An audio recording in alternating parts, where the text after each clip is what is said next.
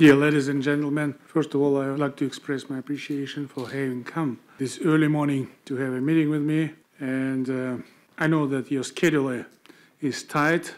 I'm confident that our meeting will help foster closer ties between our nations and financial institutions. Let me dwell upon our perspective on the current developments in Kazakhstan and define avenues for our long-term cooperation. As you know, this year we are ushering in a new stage of our journey, building a just or fair Kazakhstan. In this regard, I have given a start to a package of comprehensive political and economic reforms. It aims to strengthen the rule of law, transparency, and ensure equal opportunities for our citizens. One may ponder, what does this mean for business and financial institutions in Kazakhstan? It means, from my point of view, greater access to market, greater transparency, less politics, more economics, and more generally, new opportunities for private sector and international partners. Now, I would like to focus on key initiatives that might be of interest to you.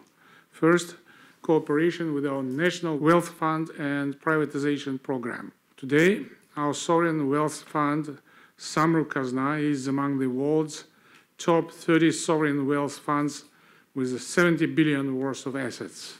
Currently, the fund is undergoing a fundamental modernization focused on greater transparency and efficiency. The CEO of Samruk Kazyna is present here, and of course, he is available for any comments or bilaterals. One of the key initiatives in that respect is privatization of the fund's portfolio companies. The largest companies of the fund, such as the National Oil Company, National Airlines, and railway companies, will be taken public shortly. In fact, Kazyna, our national oil champion, is doing an IPO in Kazakhstan this fall. Overall, we have prepared a comprehensive list of 700 large and small companies to be privatized. For each asset, we have formed a special project group to interact with potential investors.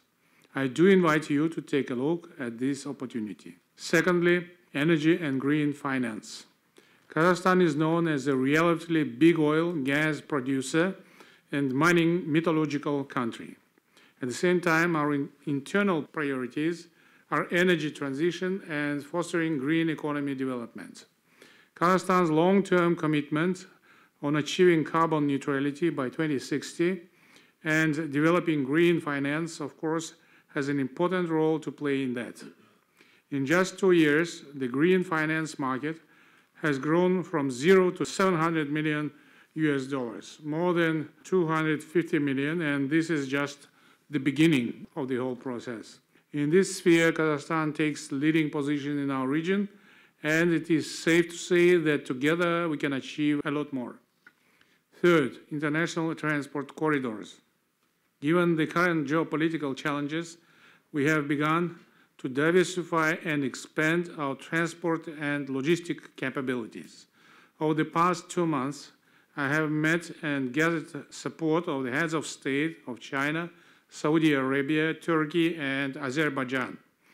We have agreed to expand trade and transport connectivity. In particular, China-Kazakhstan-Europe route is emerging as one of the main land corridors. This promising domain requires big investments in hard and soft infrastructure. Our delegation is ready to discuss opportunities and follow up on the potential projects. Fourth, food security. Against the backdrop of food crisis, we are willing to do our part to ensure food security and mitigate hunger. As a large food producer in the region and globally, Kazakhstan offers great opportunities in the agricultural sector. I know that some of you who are present here in agriculture, production, and food processing. Our delegation, as well as our embassy, will be glad to discuss the details of potential projects with you later on.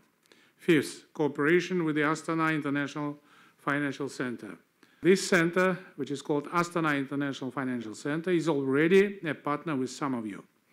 It's a large one-of-a-kind institution in Central Asia, offering common law and international court and arbitration system, world-class regulation and tax exemptions. Just recently, the Organization for Economic Cooperation and Development recognized that the tax regime of the Astana International Financial Center complies with the global standards and transparency. The center facilitates offshore access to our markets, in particular capital markets.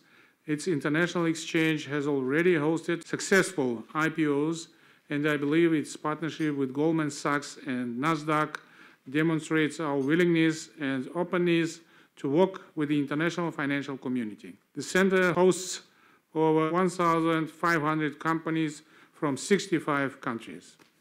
So, dear friends, we have achieved many milestones over the past 30 years in many areas ranging from international security to energy and commerce. Now it's time to enrich it with another facet, financial cooperation. In this process, you have a key role to play in Kazakhstan. We'll be glad to welcome you in Kazakhstan so that you can see our opportunities with your own eyes.